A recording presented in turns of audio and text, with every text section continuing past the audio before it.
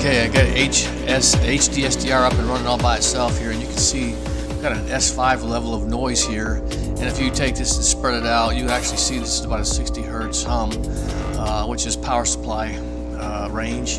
And I don't have the radio on at all, so the radio is not involved with this noise.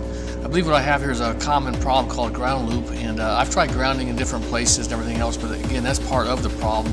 Differences in potential and ground. So anyway, what I got coming is a what they call a ground loop isolator, specifically for a USB port. So I'm going to install that and see what happens here, see if this noise level goes down. So I'll be right back.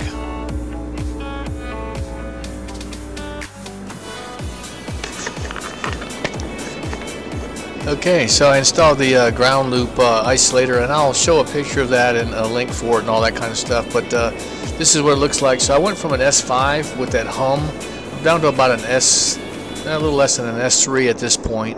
And when I turn the radio on, I'll show you that in a moment. But I don't have good signals today because the bands stink. But it's right down there with the ambient noise, so it's not a problem. And anyway, the volume sounds good. You can turn it up and all that kind of thing. Okay, now that I got the USB ground fault isolator installed, I'm going to go ahead and button everything back up, like I said, and then I'm going to get some video, or excuse me, some audio going on the G90 and play that for you to hear. So just stand by, and I'll be right back. Okay, well, I got 40 meters tuned in here, and I'll turn it off mute here in a moment and let you hear a little bit of the audio. But essentially the 60 hertz hum is gone. You see very little in the scope at all.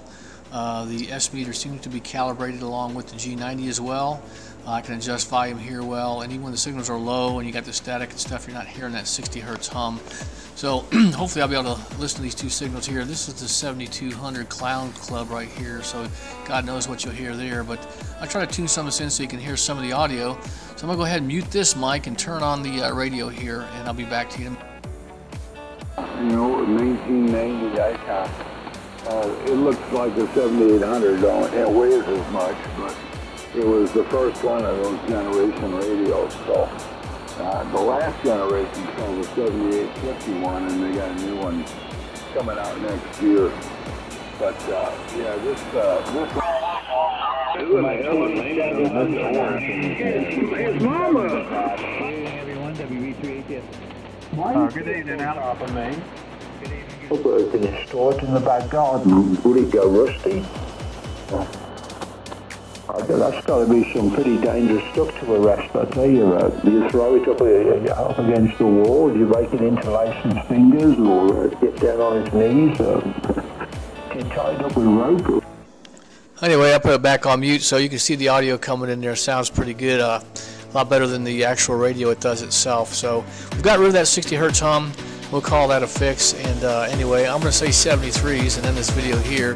This is Kilo Echo 4 Echo Victor Lima. And if this video was useful for you or helpful, please just hit like and subscribe. Talk to you later. Bye.